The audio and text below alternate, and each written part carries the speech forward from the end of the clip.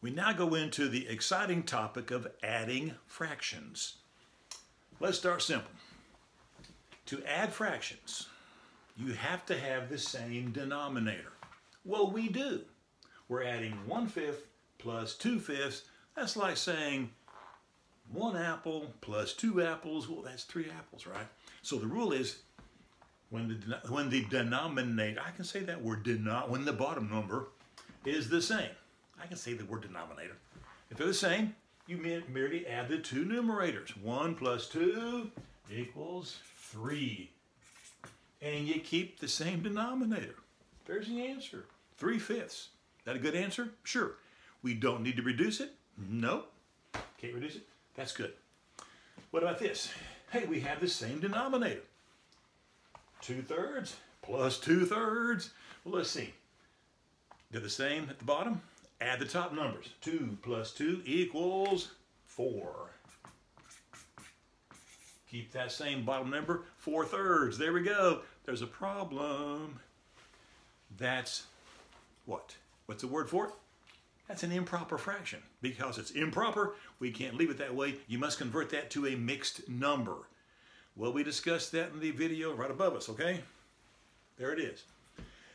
Recall, let's convert this to a mixed number. You take the number and just divide.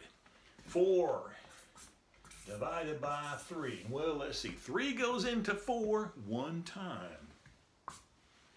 So put the 1 there. That's the whole number. 1 times 3, I multiplied that. I subtract.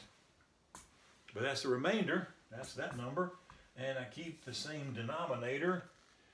1 1/3. Let's double check. Hey, double checking is real easy. Because it's this whole number. 1 times 3. 1 times 3 is 3 plus 1. That's 4. Yeah, I got it right. But always, again, there's two rules. If you can reduce, you must reduce to lowest terms. And if it comes out an improper fraction, convert to a mixed number. Let's say, oh, we got a problem. 1/4 plus 1/2. We don't have a common denominator. So if the bottom number is not the same, you must do what? Well, enlarge. Here's why we have to learn to enlarge. Here's the reason for enlarging a number. We have to enlarge one or the other or both. And here's the way you judge that. Ask yourself the following question. Can I enlarge the smaller of those two bottom numbers and make it the larger of those two? Yeah, I can enlarge a 2 to make him into a 4. How? By multiplying by 2. So if I multiply 2 by 2, well, then I have to multiply the top number by the same thing because he demands equal treatment. So 1 times 2, that makes a 2. The bottom 2 times 2 makes a 4. So what I'm doing is, that's a 4 by the way, okay. I'm taking 1/4 plus 2/4 because I've converted my 1/2 into 2/4. Now we have the same denominator.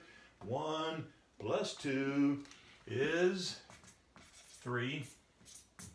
Keep the same denominator. It's a proper fraction. I can't reduce it. That's the final answer. No problems. Let's keep going.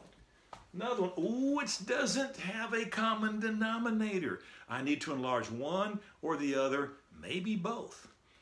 In this case, which is the smaller of the two denominators? 3. Can I enlarge a 3 to make it into a 6? Yeah. Multiply by 2. So I'll multiply the bottom times 2, the top also by 2. Hey, whether I go that way or this, it doesn't matter. You realize that, I hope. So 2 times 1, 1 times 2 is 2. 2 times 3, that makes 6. So the 1/3 became 2/6. I still have this, so now I'm doing 2/6 plus 5/6. I have a common denominator. I merely add the two top numbers. 2 plus 5 is 7.